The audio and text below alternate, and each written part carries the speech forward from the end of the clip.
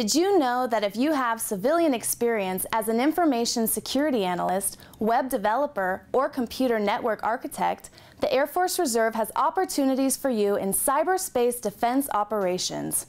In this day and age, network security is crucial, and you will become one of the key players in managing cyberspace operations. When working for the Air Force Reserve, you will learn to enhance network capabilities to defend national interests from attack, analyze national defense guidance and objectives to create operational policies, evaluate operational readiness of communications, sensors, intrusion detection, and related support equipment, manage command and control of network warfare operations with Department of Defense, interagency, and coalition forces.